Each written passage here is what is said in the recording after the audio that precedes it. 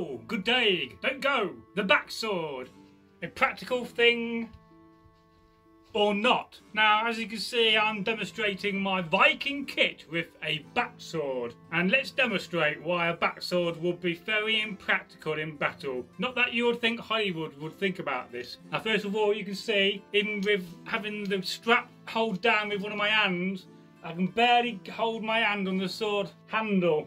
And then I have to try to draw the sword out, and you can see, by the time I manage to do this, if I don't chop my ear off, I'm going to be dead because somebody would have stabbed me in battle. Now what I could do, I could grasp the sword blade, but you know, I'm going to cut my hand, aren't I? So yet again, very impractical, and I cannot get this sword out. That demonstrates why the backsword of doom is a stupid thing, and Hollywood needs to change that. Goodbye!